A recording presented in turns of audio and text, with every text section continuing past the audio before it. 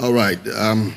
I'll just kick off from last night and add just a few things. First Timothy chapter 6 and 12 quickly. Paul said the background of this is he's talking to a minister. And I said yesterday that this is his most trusted son. And which means that there's no time that we don't need caution. Caution is a fabric of the gospel that we believe and also the gospel that we preach. So in 1 Timothy 6:12, quickly, Paul says, "Fight the good fight of faith. Lay hold on eternal life, whereunto thou art also called, and thou hast professed a good profession before many witnesses." I'll just take a few minutes to do a brief overview of just Bible interpretation, just something small. Sometimes a word can be used in the same sentence and they have two different applications and meanings. I know yesterday night I didn't have much time to maybe pick out that word faith, why in that text it's faithfulness. But let me just give a background of the use of words. If you look at 1 Corinthians and chapter 2, for example, Paul uses the word spiritual in two different ways. In 1 Corinthians 2:1, he says, "When I came to you, I came not in the excellency of speech of wisdom, declaring to you the testimony of God." He said, I said, "Well, at this time not know anything amongst you," verse 2, "except Christ and him crucified. When I was with you, I was with weakness, fear, and trembling. And my speech and preaching was not with the enticing words of man's wisdom, but in the demonstration of the Spirit and of power." So the first time he uses the word spirit there is for preaching, the message that he preached. So that your faith should not stand in the wisdom of men, but in the power of God. That's the first use of the word spirit in the entire 1 Corinthians. It's for preaching. Then he says in 6, "Albeit we speak the wisdom among them that are perfect, not the wisdom of this world, princes of this world that come to nothing." He said, "But we speak the wisdom of God in a mystery, even the hidden wisdom which God ordained before the world unto our glory." He says in verse 8, he says, "Which none of these princes of this world known, as they known it, they will not have crucified the Lord of glory." As it's written in verse 9, "Eye has not seen, ear has not heard, neither has it entered into the hearts of man the things that God has prepared for them that love him." So he says, but God, now that verse 9 obviously is not talking to everybody. He's talking to those who don't believe the gospel. It's not about the Old Testament precisely. He's just saying that everyone who doesn't receive this wisdom of God is because eye hasn't seen it, the ears haven't heard it, and then the mind hasn't conceived it. So in 10, it says, "God has revealed them unto us by his Spirit." See the second time, Spirit? First one is preaching. The second one is also preaching. He says, "For what things know the things of a man, save the spirit of man which is in him? The saints of God knows no man, but the Spirit of God." He said, "But we've received not the spirit of this world, but the Spirit of God, that we might know the things that are freely given to us of God." So two things have happened there. He's saying we got to know what Christ has done by the Spirit. He now says, by getting to know what Christ has done, we have also received the Spirit of God. Not to know the things of the world, but the things which are of God, that are freely given to us of God. With things which we speak or teach, not in the wisdom which man teacheth, but with the Holy Ghost teacheth, comparing. Now notice now, he has changed spirit now from communication now to what we have received. Okay? So by the time he says comparing spiritual with spiritual, he has used spiritual for two things. Spiritual for communication and spiritual for the person who received the communication. So spiritual is used for both the information of the gospel and the recipients of the gospel. So you can use spiritual both for the gospel and then for the believer. So he says comparing spiritual things with spiritual. Say the natural man cannot receive the things of the Spirit of God because they are spiritual and they are foolishness unto him. You know, that's the natural man. So, but the spiritual man, verse 15, it says judges all things. So the spiritual man there is the man who has received the Spirit of God. He says he judges all things, yet himself he's judge of no man. Of course, when you say he's judge of no man, it doesn't mean we don't judge believers. It simply means the man who is not saved cannot properly judge a man that is born of God. All right? Because we judge believers. All right? Believers are judged, and we're told to judge what believers say. So he says, but who has known the mind of the Lord, verse 16, that he might instruct him? He says, we have the mind of Christ. So, in other words, the gospel came to us by spiritual communication. And by the time we receive the gospel, we're also called spiritual. Does it make sense?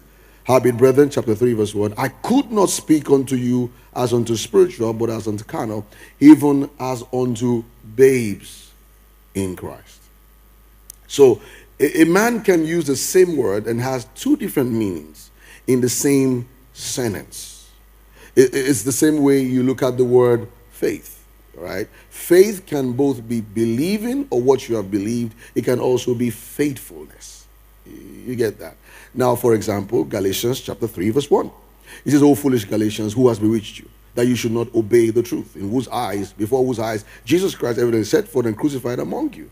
Receive you the Spirit by the works of the law, or by the hearing of faith. Have you begun in the Spirit, and you now seek to be perfected in the flesh? Now, he's saying by the hearing of faith. Now, what faith is he talking about? He can say the hearing of your believing. No, that doesn't make sense. That will take you back to chapter 2, verse 20, when he says, I have been crucified with Christ, nevertheless I live, yet not I, but Christ lives in me. The life I live in the flesh, he can say, I live by the faith of the Son of God. If it's believing he means, that means I live by the believing of the Son of God. No.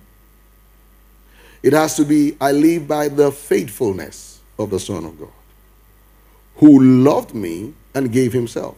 Because by saying he loved me and gave himself, that means the faith has to belong to the Son of God. His faithfulness.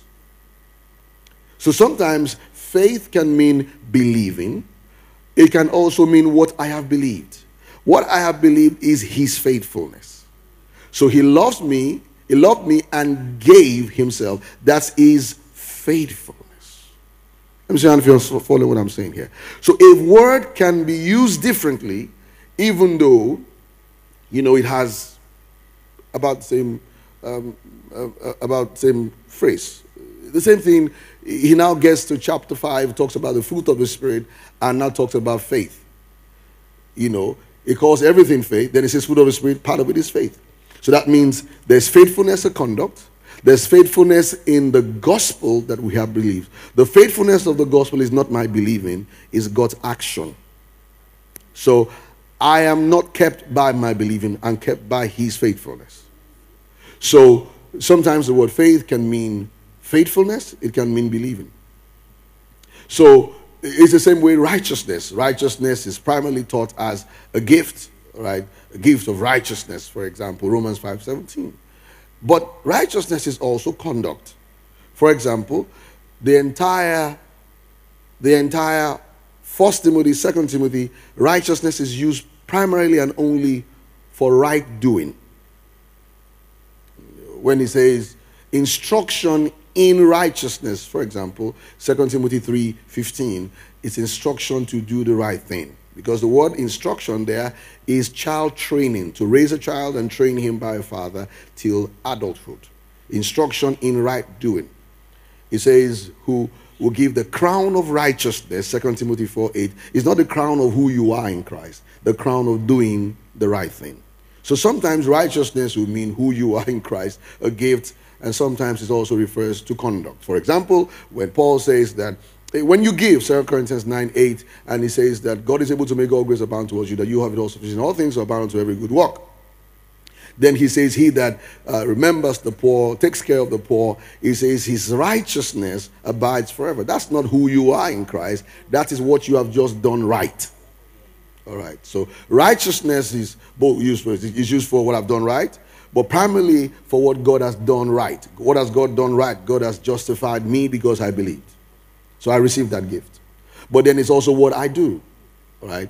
Having believed the gospel, what I do is also called righteousness. Paul prays that you increase, Philippians 1 and 9 to 11, the fruit of righteousness. That's to do the right thing. Am I making sense here? So never give a singular definition to any word. Words only mean what they mean the way they are used. For example, I like using this example.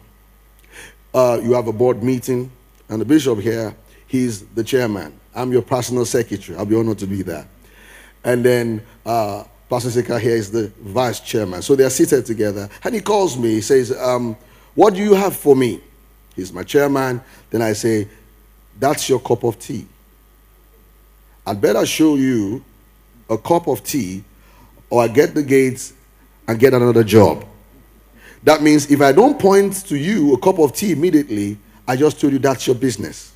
So a word can have two different meanings. It depends on where it is used. That's why the most important form of Bible study isn't exactly just knowing Greek and Hebrew words. That's cool. It's actually reading contextually. Reading and contextual reading demands the patience that many people don't want to give it to it. Contextual study of scripture requires a lot of patience, because you might spend longer than usual on just a text of the Bible. It takes a lot. It's not saying, oh, this is what it is. No. You probably need to take some time and think through and then read through. And because most of the Bible isn't written in chapters and verses. The Bible wasn't numbered. Even the book of Numbers was not numbered. So it's just a singular, the way it's read is called the scriptural continua. Keep reading. That's the way they used to study. Just keep reading. Don't stop. Keep reading, keep reading, keep reading. So, but the verses have, maybe compromise our attention. By the time you stop in a verse, you just think, I've stopped. But really, you ought to read from the beginning to the very end. So you see the use of those words and used very differently. Just like the word spiritual, like I mentioned now. Spiritual is for communication. It's also used for individuals. But interesting in Ephesians 6, Paul used it for spiritual wickedness. How about that? In the heavenly, spiritual wickedness. And by the time he says that in Ephesians 6 and 12, you say, what do you mean by spiritual wickedness? Ephesians 1:3, spiritual blessings. How can you not say spiritual wickedness? Because in Ephesians 2 and 1, it says, you, as he quickened, who were dead in your trespasses and sins, who walked according to the course of this world, according to the prince of the power of the air, the spirit. So by the time he uses spiritual in chapter 6:12, your mind should go to chapter 2, verse 2. Does it make sense? It's not the Holy Ghost now. It's now evil spirit. So the word faith doesn't always mean I believe. For example, when you have the phrase, the just shall live by faith. Romans 1:17, Galatians 3:11, Hebrews 10:38.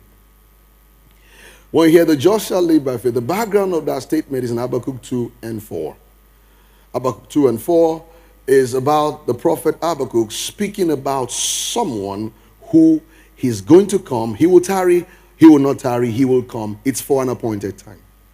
And he picks the phrase appointed time from Genesis 19, I believe, 9, where Sarah was said, it will visit her at the appointed time. A phrase used for the Messiah.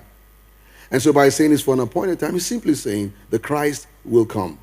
And so the soul of the proud is just lifted up in him. The soul of those who isn't justified is lifted up in him. And it says, but the just shall live by faith. Now the reason why that happened like that, and people get confused, is because they often don't read what he was saying before.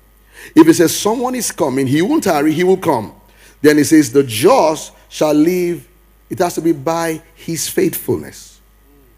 That is, whoever is justified in the Old Testament, even though they will die, when the Messiah will come, the just shall live by his faithfulness. Because when he's raised from the dead, they'll be raised with him in glory. So it's a promise for the Old Testament saints that they're justified, yes, by believing the gospel, but by the faithfulness of God, in that the promise he made to them, he will raise Christ from the dead. The justified shall live by his faithfulness. So every time you read that, it's talking about God's faithfulness, not your believing. Let me see if you understand that. So always stick to the contextual use of words, right? So most of the time, I said last night, people are angry with God about things he never promised. you know, and they thought God promised it because that's how they read it. And so no matter how deep you are in prayer, God won't do what he never promised. So let's say that again. No matter how sincere and deep you are in prayer, God will never do what he didn't promise. He sticks with his word. All right, so in 1 Timothy 6 and 12, by saying, fight the good fight of faithfulness. In other words, why he said that was because he said to Timothy, he says, flee. So the fight is to flee. To run from these things, to run from the desires he highlighted in verse 9 and 10. Those that will be rich or desire to be rich, he says, will fall into many temptations. They fall into the snare of the devil and get themselves into hurtful lust that drown men of perdition. He says, for the love of money is the root of all evil, which some, when they coveted after, have heard from faithfulness. They have refused to be consistent. They have moved from being consistent to something else. So you fight, flee from those things, okay?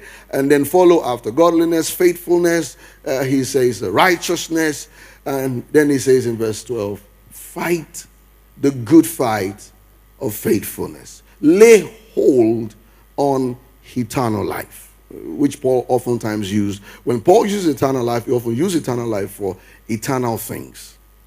Then he says, witness a good profession. You just ensure that you hold on to that profession that you have already professed. In other words, he's telling Timothy to be consistent. Don't allow pressures of life. Don't allow people preaching around you to influence what you are saying or what you're preaching. Then he uses Jesus as the example that before Pontius Pilate, he witnessed a good confession. So does it make sense to us now? So faith there is faithfulness. I've seen people say, fight the good fight of faith means to hold on to who you are in Christ, and then when sickness comes on your body, say, I don't take it in Jesus' name. That is true. You should do that, but that's not what the verse is talking about. The verse has to do with, being faithful with the doctrine of Christ, being faithful with what you believe and what you profess. Praise the Lord. Now, let's look at something that, is also involved in that. Why? What does it mean by be faithful? It means whatever you have received, whatever is the ministry, be faithful. I'm going to highlight just two things, from the same letter. The first thing is, be faithful with the utterances that have gone before on you. Hallelujah. 1 Timothy 1:18. Be faithful with the utterances. Prophecies, he says, gone ahead before on you. And that's not the prophecy of Jesus, his death, burial, and resurrection. That's a prophecy about you. It says they've gone before concerning you. In other words, one of the things we ought to remember are the things the Spirit of God had said. And the Spirit of God doesn't always talk. It's not when you knew so much in the Bible.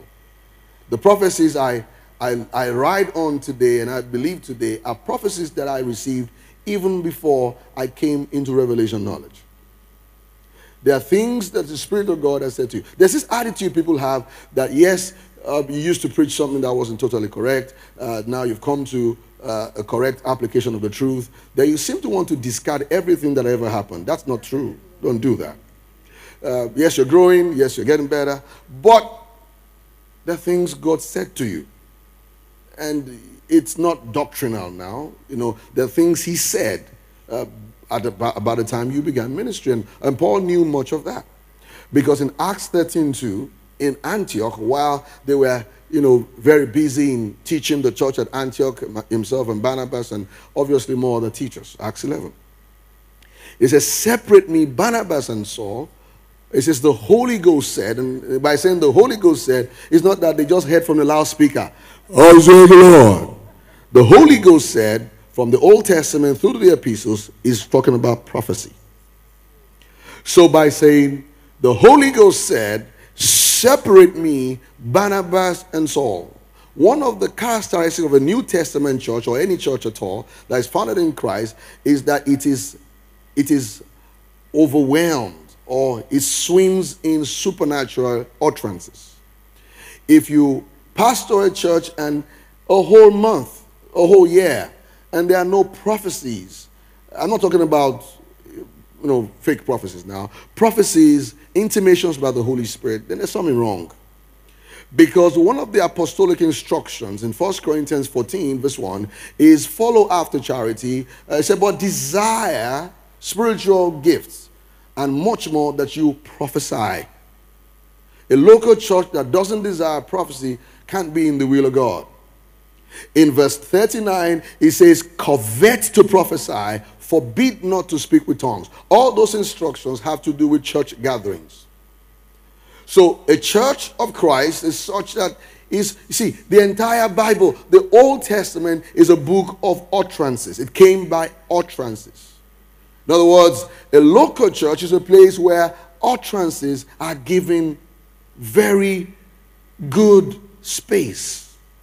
And so it's important that we don't have a church that talks down on the gifts of the Spirit. You see, you won't be any better because of fakes to now denounce the original. You ought to know that the gifts of the Spirit, the power gifts, revelation gifts, utterance gifts, are a fabric of the gospel. The grace of God is God's character, one, to save by giving his Son, to die, to be raised from the dead, and the grace of God also is his Spirit in us and his Spirit working through us in the gifts of the Spirit. So a grace message without the gifts of grace is not the grace message of Jesus. It has to have the things of the Spirit in there, which includes the utterances, the revelations, and power. 1 Corinthians 12, verse 1. Now concerning spiritual gifts, brethren, I would not have you ignorant. For you were Gentiles carried by dumb idols wherein you were led. But I give you to understand, verse 3, that no man speaking by the Spirit of God calleth Jesus accursed. And no man can say that Jesus is Lord but by the Holy Ghost. Now, verse 4, there are diversities of gifts but the same Spirit. Verse 5, there are differences of administration but the same Lord. Verse 6, there are diversities of operations but the same God that worketh all in all. Verse 7, but the manifestation of the Spirit is given to every preacher, no, every man that is in the church, to profit without. To one is given the word of knowledge, the word of wisdom, by the same Spirit. To another, he's given the workings of miracles, gifts of healings. He says the tongues, the interpretation of tongues, the diversity of tongues. Then he says prophecy and the gift of faith. He says, but all this, verse 11, worketh the one and self-same Spirit, dividing to every man severally as he will. So that must be an emphasis of the local church. The local church must teach, practice the gifts of the Spirit. The gifts of the Spirit are not crusade elements. They are the fabric of the teaching of the church. Can I have an amen here? So in those meetings, therefore, where you can have the Great Commission, Mark 16:15, go into all the world, preach the gospel to every creature. He that believes and is baptized shall be saved. He that believes not shall be damned. This sign, semeion. Semeion in the Greek means an indicator of a message. This indicator of the message that you believe shall follow them that believe. In my name, they will cast out demons. In my name, they'll speak with new tongues. They'll take up serpents. That means the works of the devil. They will take the things that hurt them. They'll lay hands on the sick, and the sick should recover. So the gospel is preached with the signs of the gospel. The signs of the gospel in Mark 16 are power and also utterances. It's all there. So if you hold the doctrine of Christ, the doctrine of Christ has the power of Christ, the Spirit of Christ. It rests upon the doctrine of Christ. And so, in verse 20 of the same chapter, Mark 16:20, and it says, they went for everywhere, preaching the word, and God, Lord, confirming the word which they preached, with signs following. Verse 20 is the summary of the book of Acts. So, in writing to Timothy, don't forget, is a reminder. He says, utterances have gone before on you, that with them you wage a good warfare. So there are utterances, things said by the Holy Ghost. Things said by the Spirit. To you. Paul remembered that. Acts 13. It says there were prophets in Antioch and teachers. And 2, the Holy Ghost said, separate me, Barnabas and Saul, for the work whereto I have called them. That's an utterance. Where was the work he's referring to? Acts 9. So prophecies sometimes come to remind you. They remind you of things you probably heard from God when you were in the school, maybe university, college of education, or even secondary school. Prophecies can come as a reminder. They can come as revelation. There's some times like that, a man will walk up to you by the Spirit of God, and he'll remind you, God laid this on your heart to go to this country, this village, this town, to do this. And you probably had forgotten. You've been enmeshed in different kind of things. So prophecies can come to remind you. Am I making sense here? And that happened in Acts 13. Separate me, Barnabas and Saul, for the work I've called them. They went forth. And you know, in verse 4, when they laid hands on them and sent them away, Luke says they were sent by the Holy Ghost. They were sent by the Holy Ghost. Hands were laid, words were said. That's the local church. The ministry of the laying on of hands is so prominent that if you don't lay hands as a minister of the gospel, we'll say, what are you doing? Jesus laid hands. The apostles laid hands. They were going to pick deacons, they laid hands. They were going to ordain folks in Acts 14:23. They laid hands. Acts 13:2, they laid hands. Acts 19:6, they laid hands. Acts 8:14 and 15, they laid hands. You see laying on of hands all over the book of Acts. It's prominent enough for you not to miss that fact. Laid hands. As utterances were given, hands were laid. And so Paul says to Timothy, don't forget it.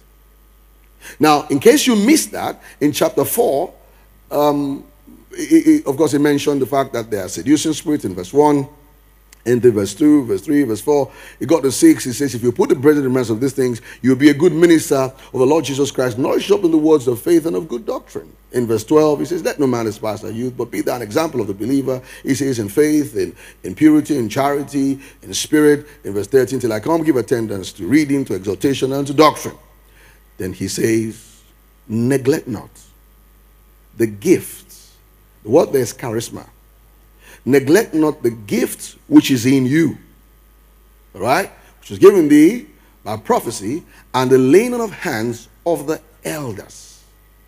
In other words, he reminds him the second time. Prophecy about your call. Prophecy about your ministry. I know people have bastardized prophecy. And it says all kind of nonsense. But you see, oftentimes, not all the time, fakes exist because of the original things. And you won't do the will of God to ignore the will of God because others are abusing it. Years ago, in the 90s, I stopped laying hands because I felt it was being abused. I actually felt so because people were laying hands for crap. They lay hands on people for all kind of nonsense, so I stopped. And God reminded me. He said, why did you stop laying hands? I said, well, this guy, see what's doing it. He said, you will not be obeying me by not laying hands because others are abusing it. You are actually in disobedience.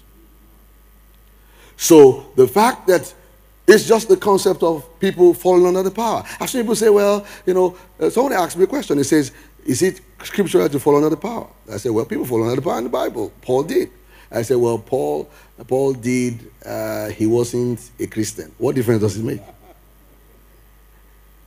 If someone wrote 2/3 of the New Testament and fell under the power, you better fall under the power. You get it? People have abused it. But it doesn't make it wrong. People have abused the issue of deliverance, but casting out of devils is part of the gospel. We cast out devils. Of course, not from believers, you get the point, but we cast out devils. We minister the revelation gifts, we minister the power gifts, because it's part of the gospel. Amen. It's the same way people have abused giving, they've called it all kinds of names, but you won't please God if you speak low on giving. You'll actually be doing worse than those who twist scriptures if you speak down on giving. Acts 4:33. It says that with great power gave the apostles witness of the resurrection of the Lord Jesus. Says, and great grace was upon them. The grace was the next verse. Because they were giving. The great grace was, there was so much giving. Luke calls it great grace. You can't be a grace church. Sorry, I'm talking to you now. I'm looking at you and I'm saying grace church. That wasn't deliberate. You can't be a grace teaching church or ministry and speak down on giving. One of the qualities of a grace teaching church is that people give a lot. They give. They sell to give. They give without manipulation, without someone say, I'm looking for 10 people who will stand up now and the anointing will come upon them. No, that's a charlatan. That's a charlatan. You go straight to the point. We have a need, right? We must meet the need. Everybody gets up to do it. It's our job. It's our responsibility. A church that requires the pastor to do all the giving is not walking in the Word of God. It's not walking. It's an abuse of pastoral work if you have to do all the giving. Now you must be exemplary, okay, and be the one to show them how to do it, but you can't be the only one doing it. Can I have an amen? All right, let me go for it. So Paul, he's reminding Timothy, hands were laid on you. Don't forget it. I remember every event that hands were laid on me. Paul asked Timothy to remember when hands were laid on him. You have to remember it. I know people have abused laying of hands, but then it's a fabric of the gospel. I remember. There is no gift of God that I know today in my life that didn't come by laying on of hands. None. Everything I do in the ministry today is because at some point, someone laid hands on me and communicated those things to me. I say it often. So I'll be the last person to play down on it. And Paul writes to his son. We saw Paul. Paul is called by God. Everybody knows it. He's a New Testament minister. But you know how he began? Hands were laid on him. Acts 13 in verse 4. Hands were laid on him and Barnabas. That's a crucial detail you mustn't forget. So he says to Timothy, don't forget. Don't forget. Timothy is already a pastor's pastor. He's in Ephesus. He's been around. He's been in Thessalonica. He was in Corinth. He was everywhere. And Paul still had the cause to remind him. Never, because, sometimes we go through a lot of trials, and sometimes ministry can be boring. Sometimes it can be drudgery. Sometimes your expectations are lost, and you're just frustrated. And Paul writes to his son, remember, hands were laid on you. Hands were laid on you. Hands were laid on you. And utterances were given to you. Don't forget it, right? Hands were laid on you. So when you read chapter 6, verse 12, and it says, fight the good fight of faithfulness. Don't lose ground. Remember, hands were laid on you. Be faithful. So you have to be consistent on why hands were laid on you. Hands were laid on you. Hands were laid on you. Also, what is there? Prophecies were given. Prophecies were given. In 1994, I attended a conference in Lagos, organized in the Lateran Assembly. In fact, it wasn't an open meeting because they just publicized it for the members of that particular association. I got a wind of it and I found my way there. So I got to the registration stand and the guy said, you're this young guy, you're not part of this place. I said, in Jesus' name, just let me enter. He said, how would I allow this kind of person to enter this place? I said, don't worry, I won't make noise. I won't disturb anybody. Listen carefully. I got into the place. The entire conference was less than 3-4 rows here. I'm sure the guest speakers will have thought, maybe this guy came with someone and I didn't misbehave. If I was dozing now, they come and call me, who are you? But I just was alert. A man by the name of Ross Tatro, that was my first and last time I was seeing him. He came, and some other preachers preached, but he stood out. And he's preaching, and then he turns, young man, come. I was the only one he prophesied to. And as he laid hands and began to prophesy, he said, can you hear what I'm saying? I said, I brought a Walkman. I was recording everything you were saying. That's the diligence with which I take supernatural utterances. I recorded everything. I said, it's here. I can tell you exactly the things he said. And today I'm walking in the light of it, 25 years after, and more to come. You don't forget such times. They are crucial to obeying God. So when Paul was saying, fight the good fight of faithfulness, it included, don't forget, supernatural utterances that went before on you. Let me see if you're following what I'm saying this morning. Okay, so he says, hands were laid, utterances were given. Then he says, the gift that is in you. I know people that genuinely functioned as prophets, but they didn't know much. So they got themselves involved in, maybe some wrong practices. And sometimes somehow they felt they are no longer prophets. That's not true. You still have God's gift of a prophet. You might have got things wrong, but the knowledge is not supposed to take away your office. It's supposed to make it effective. Some people have killed the zeal to go to villages and undo the works of darkness because they felt somewhere in their minds, no. God still called you to do it.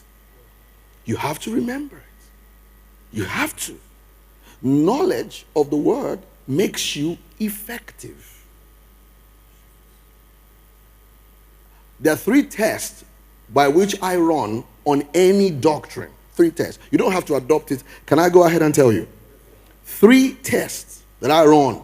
Number 1, if a doctrine doesn't inspire us to go and win souls, I discard it. A doctrine that doesn't inspire us to go and reach the lost can't be a doctrine of Christ. Because if you want to summarize why Jesus came, it can be one word: to reach the lost. So anything that doesn't represent that can't be the doctrine of Christ. Can't be the doctrine of Christ. Go into all the world, preach the gospel to every creature. Mark 16 and verse 15. Luke 24:47. Repentance and remission of sins will preach His name among all nations, beginning at Jerusalem. There's no way you can say this is a doctrine of Christ and then the next thing is that you don't reach the lost. No. We don't have a containment doctrine. We have an expansion doctrine. We're not trying to keep a set of people. We're multiplying children of God in the earth. And as a church, every day, every month, every year, you should always be thinking, how do we reach more people? How do we reach more people? How do we reach more people? Because He says, go ye into where? All your church? No, all the world. Brother Kenneth Hagin used to say this: a church that doesn't evangelize cannot be in the will of God. But a church that is in evangelism is in the will of God. That's why it appears like some churches seem to have signs and wonders. Go check it. Much of the reasons why they do is because they reach out a lot. And even if you are ignorant, when you are reaching out a lot, power will accompany what you are doing. So you must know it. You must know it. Any doctrine that doesn't inspire us to go reach the lost can't be the doctrine of Christ. The second test I run: a doctrine that doesn't inspire love for the church, love for the saints, that is a doctrine that tears down believers. Now, don't get that wrong. That doesn't mean you should not judge doctrines, all right, and be discerning. But a doctrine that tears down believers, a doctrine that can go on social media and expose people's faults, can't be a doctrine of Christ. A doctrine that brings down ministries and churches can't be a doctrine of Christ. A doctrine that wants people to leave a church, everybody leaves the church to come to your church, can't be a doctrine of Christ. A doctrine that wants to multiply saints' community and ensure your church doesn't exist again can't be a doctrine of Christ. No way. The doctrine of Christ seeks toward love. We love one another. Of course, love sometimes can be brutal in truth. But when I am brutal with my brother, I still don't treat him like an enemy. You get that? 2 Thessalonians chapter 3:14. You are still my brother. But, we have some in-house family talk. You say, hey, what you just said is rubbish, but he's still my brother. I have brothers and sisters that wear white garments. Can I have an amen? Don't think the clothes of believers is suits. I I preach in virtually every denomination in Nigeria I know. I've not seen any difference. I used to be a guest speaker in Aladura churches, so I know what I'm saying. It doesn't make any difference. We have believers today who are in Catholic churches, Seventh-day Adventists. You know, we have some twisted things here and there, but equally with Pentecostal churches. So don't think that they're only your brothers. If they wear suits on Sunday, they come out looking dandy and all that. You have brothers and sisters who don't wear shoes to church. Take off your shoes, they land your hands in the holy ground. They got things wrong doctrinally speaking, but man, if they believe that Jesus died for our sins, he rose from the dead, dwells in them, they are your brothers and sisters. So a doctrine that embraces the love of God. Yeah. The third one, any doctrine that speaks down on the supernatural can be the doctrine of Christ.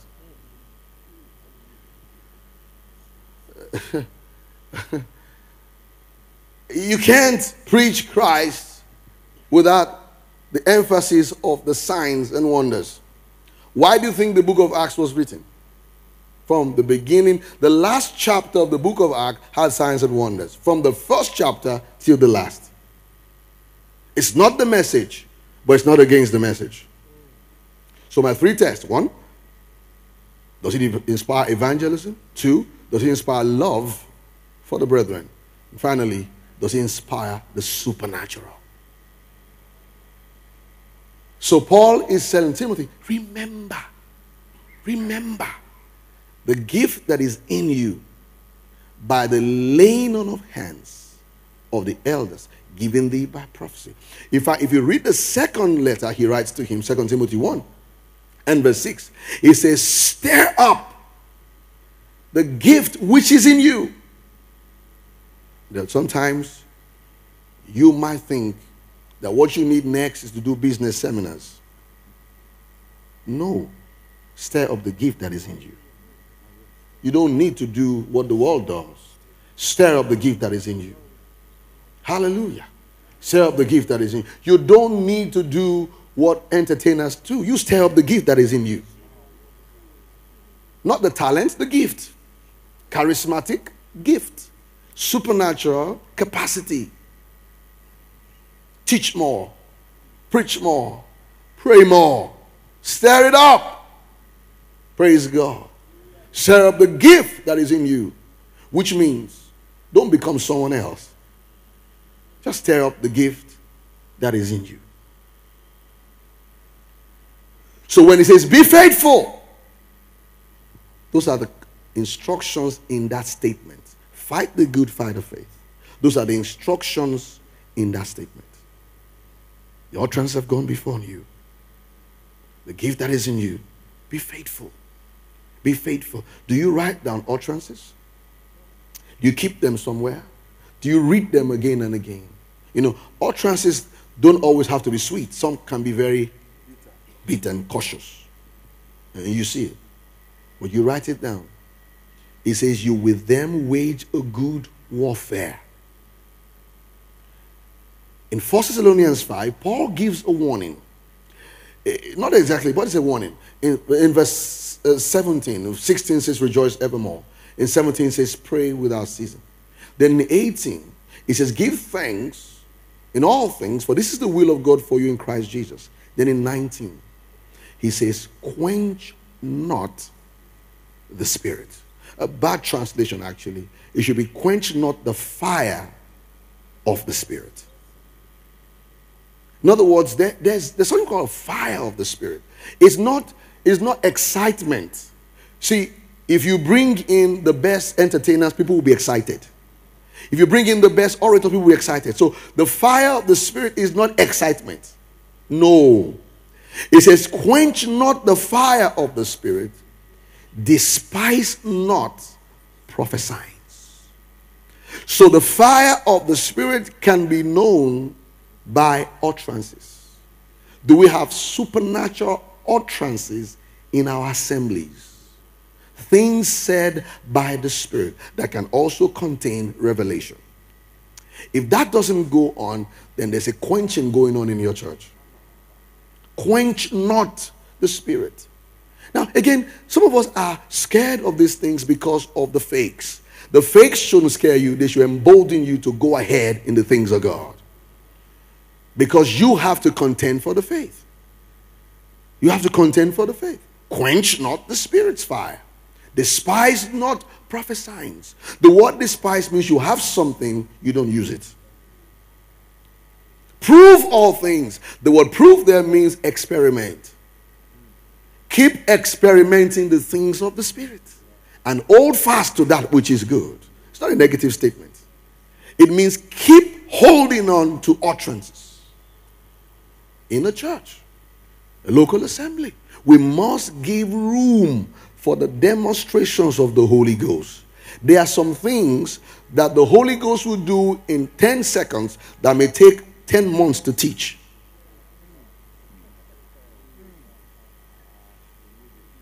What happened on the day of Pentecost required Paul to write about it years later.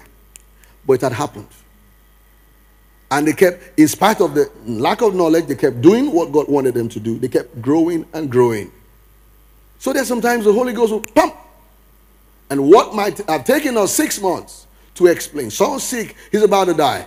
And you want to do a series on divine healing. How to believe and receive. He will die and get the elder someone in heaven. But you can lay hands. In the name of Jesus. Sickness is gone. Now, you now do a seminar to explain what happened. So, we must give room for the things of the Spirit in the church. The Father, how do you think Paul got to Ephesus? And then he came to the service. He saw that they were singing, "Oh, when the saints go marching in, oh, when the saints go marching." He joined them. Then he also heard them say, "Will you be ready when the Lord shall?" He was still making guesses.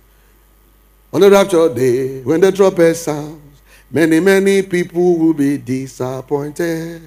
Some will be crying, some will be singing, "Oh, had I known, had I known, had I known." So he was watching them. He noticed maybe 2-3 hours, 2 days.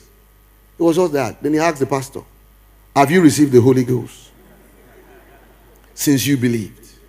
Which means he did not see any utterances in their meetings. Have you received the Holy Ghost since you believed? Because he thought they were believers. Then they gave one of the most ridiculous answers I've ever heard. "We have not heard whether there be any Holy Ghost." I wish to be lying. Then I asked, "Unto what then were you baptized?" And they said, "To the glory of God, unto John's baptism." Those are terrible disciples. John, listen carefully. John was the only prophet Jesus quoted about the Holy Ghost. John, Matthew 3:11 and 12. He says, "I indeed baptize with water, but he that comes after me here now, he will baptize with the Holy Ghost and with fire." Mark 1:8. He baptized with the Holy Ghost. Luke 3:16. He baptized with the Holy Ghost and with fire. John 1:33. He that baptized with the Holy Ghost. Those were the words of John. And Jesus quoted him in Acts 1:4-5. John verily baptized with water, but on many days and you shall baptize with the Holy Ghost. He was quoting John. The statement "baptized with the Holy Ghost" is John's utterance. There is no prophet before John who said it. And you call yourself disciples of John. That means you only came school of ministry last day. You were not around throughout. You came for the grace. They went around. Say, but John verily baptized, the baptism of repentance, saying to the people that they should believe on him that should come after him, that is on Jesus Christ. And then he says in verse 5, they were all baptized in the name of the Lord Jesus. Then verse 6, he now went ahead to lay hands on them, and the Holy Ghost came on them. And then they spoke with tongues. New converts, and prophesied. New converts. So it's not a height of a church. It's the beginning.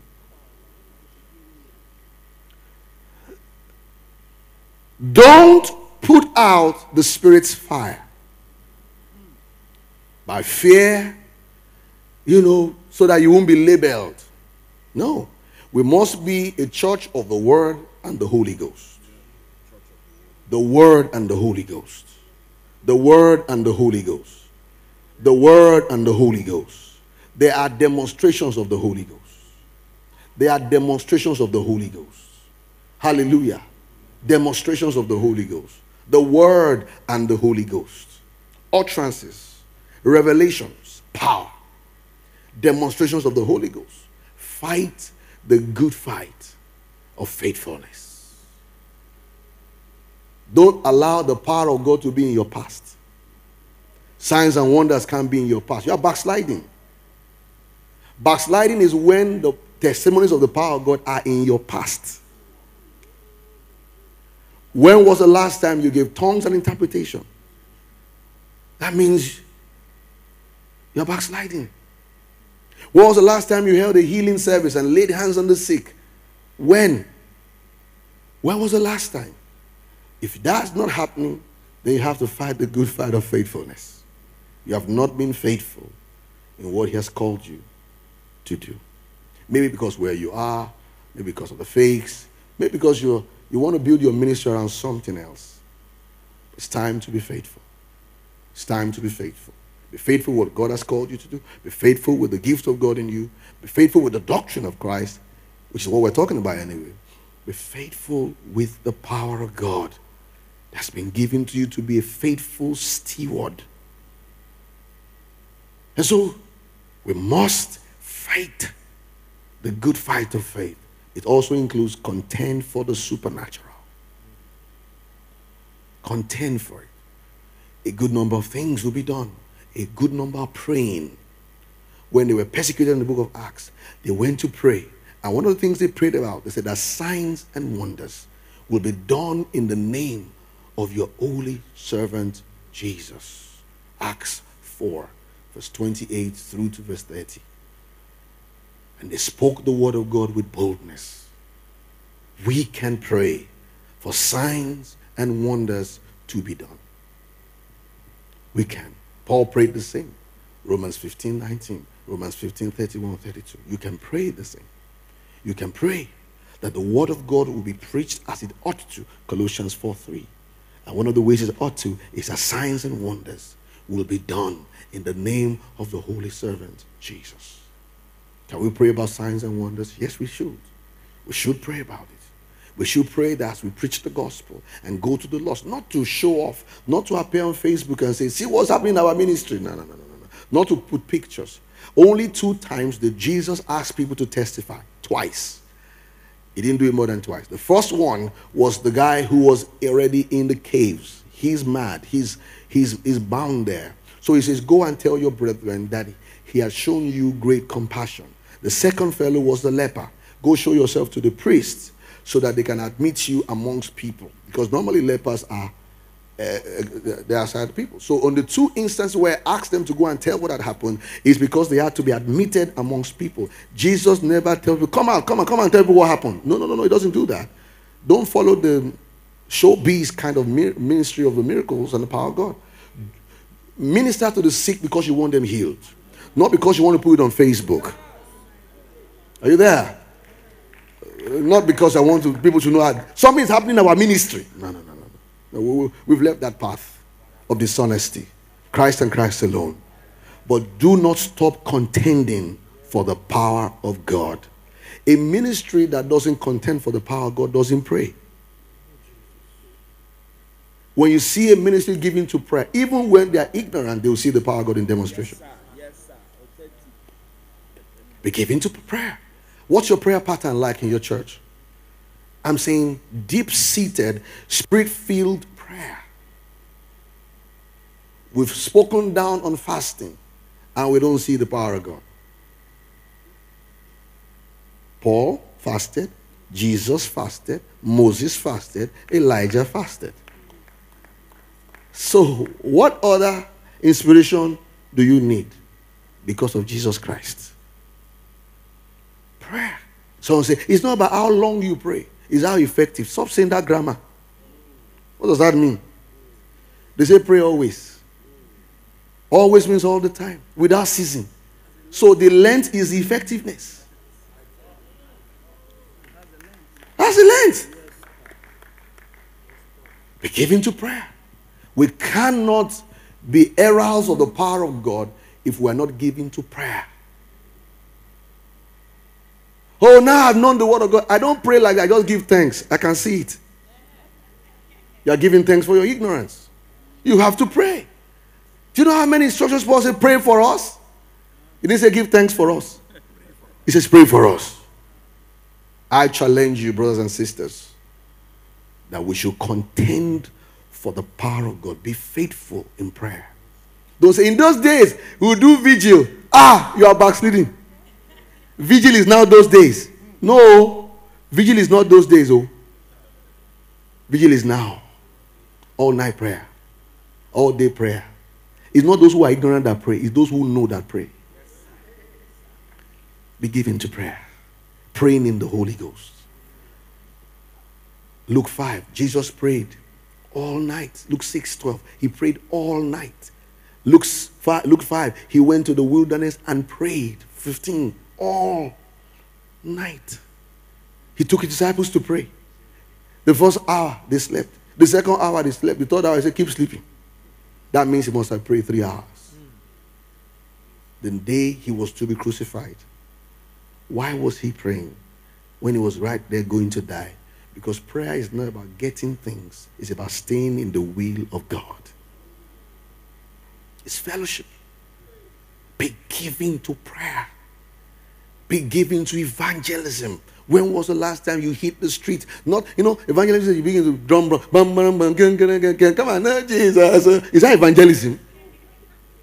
Hit the streets. Lay hands on the sick. Cast out demons. Announce that Jesus who died, who rose again, heals the sick, raises the dead. Hallelujah.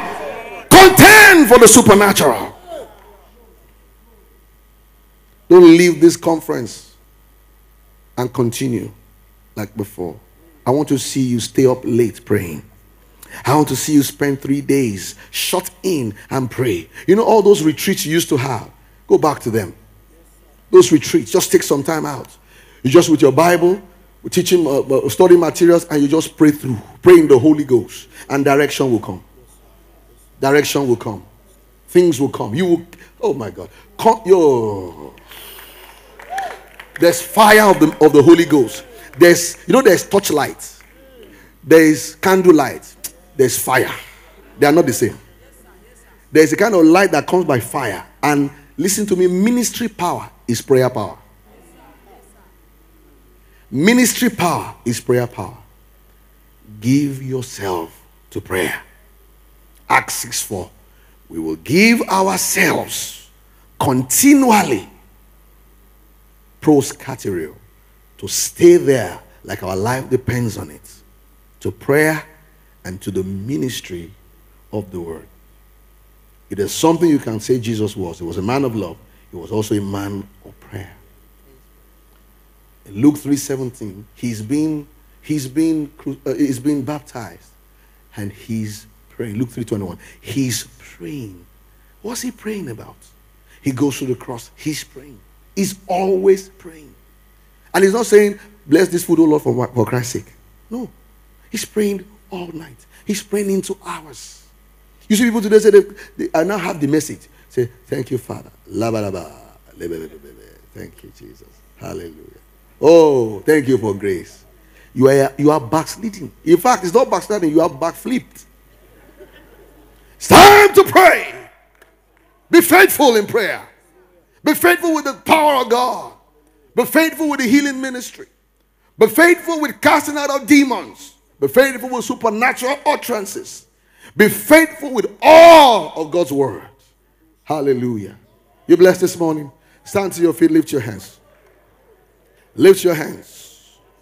Worship Jesus. I want us to just pray very briefly. Lord, you gave me a ministry of the supernatural. I will be faithful. I will be faithful. Be faithful. I won't let the fakes put fear in my heart. I won't let the counterfeits make me unfaithful. I will be faithful. I will be faithful with the office you've called me to be a prophet in the local church. I will be faithful to take the message of Jesus with power to the world. I'm going back on my crusades. I'm going back on the village evangelism. I'm going back to the healing meetings. I'm going back to those things. I'm now more effective, sincere, honest. But I stir up the gifts. I stir up the gift of God. Let's pray. I stir up the gift. Outreaches. I contend for the power of God. I am faithful.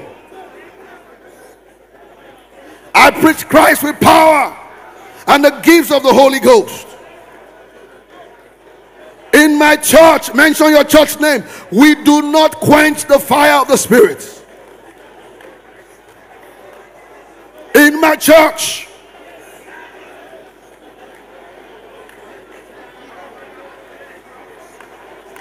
we give room for the demonstrations of the Holy Ghost.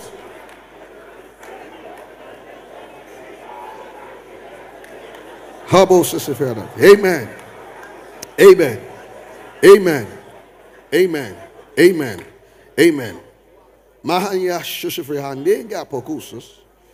Just listen a bit. Brofas kipa prafan ebani oku kapasifria tikitisi a handika brain day goga deza anga da brosu pramananda tafukus kipa le rose na handi atike le prativra han hinono minono kia tiara nonga ka oko yi krania o jiro ma padara krisa tita heda pruka. There's much more you have left behind. There's a whole lot you have put aside. A whole lot you have put aside. But there's much more you have to lift up today and carry yourself. For before now, you have let the things I called you to do be done by others. It's now time to retrace your steps and retrace your steps to do it again and do it again. For you often see the pictures of those things and you ward them away. But they've come back to you today for you to get back in them. And get back in them faithfully. Get back in them truthfully. Get back in them with sincerity. But get back in them. For when I spoke to you, I spoke to you. Don't doubt that I was the one who spoke to you. For I spoke with you and I spoke to you. You knew it clearly in your heart till doubt started to creep in. You started losing confidence in my call upon your life. But it's time to rise up and get in there now. Get in there now. For I am stirring hearts who will not be half-baked. They will be fully formed. I'm stirring hearts who will be full in the gospel. They will have the fullness of the gospel. And I'm stirring your heart too. Not to be tilted on one side or be extreme on another, but to be full of everything that is in my word. So don't allow those pictures of failure to scare you. You did it and it failed. Do it again. For I will confirm my word. I will confirm my call upon your life. Since you didn't set yourself up, I set you up and I'll stir your heart to do what I've called you to do. You'll be faithful, faithful, faithful in the supernatural. For from this day, there's a restoration of much that you were lost. Of the gifts of the Spirit you left behind. You used to see and know things in the Spirit. Go back there. Go back there. Go back there. You see and know because you see and know. You see those things and know them. But no showman, no showman, no showman.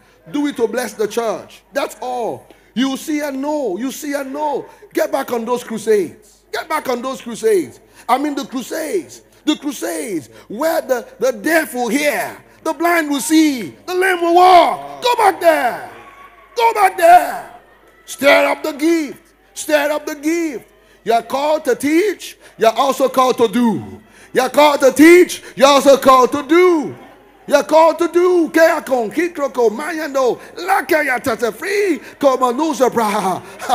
Oh, le mohunga breshko, riande, precasiana fruko, menana mokuso, balala liko, kriko, nika, sembeda, pembrodusa pan, kita dia dosa.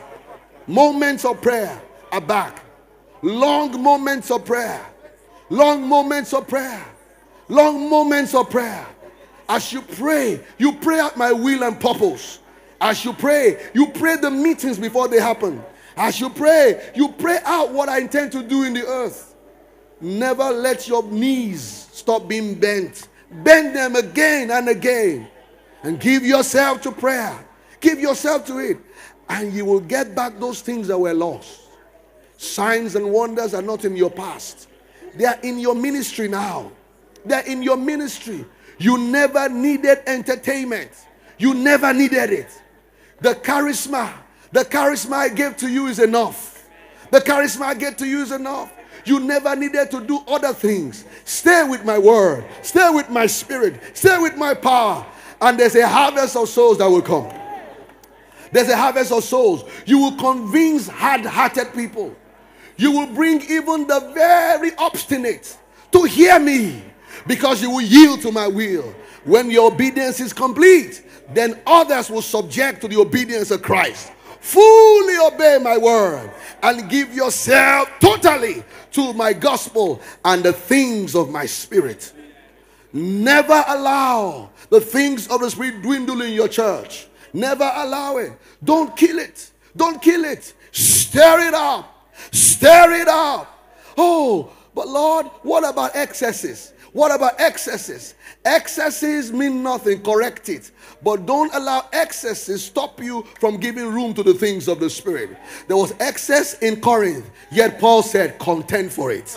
There was excess in Corinth. Paul said, still covet after it. Excesses should not scare you. Excesses are the reasons why you are the pastor. Just correct it and move on. But don't allow excesses stop you from allowing the move of the Spirit. The time is now. The time is now. I sense something strong in my spirit before this conference. And I just said, then I'll drop the microphone.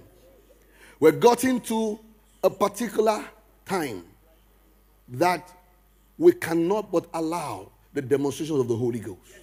Yes, we've got into a tangent where, yes, there have been fakes and excess folks, but you know what? We need to obey God. Obey God. Obey God. And learn the things of the Spirit. Learn them. Don't forget, you have to learn them. And then give yourself to them. Give yourself to them. Give yourself to them. Ministries are being rebirthed here. They are being restored here. They are being renewed here. They are being renewed here. Today is the 8th of August 2019. By 8th of August 2020, there will be a sudden multiplication in churches. I wasn't praying, I was telling you. There will be a sudden multiplication. It's not really sudden. It's a result of prayer. And so you will pray more. You will pray more. And atheists will find their way around you. Cultists will find their way around you. Idol worshippers will find their way around you. Always learn to give the glory to me alone. Amen. Let's just lift our hands and bless God.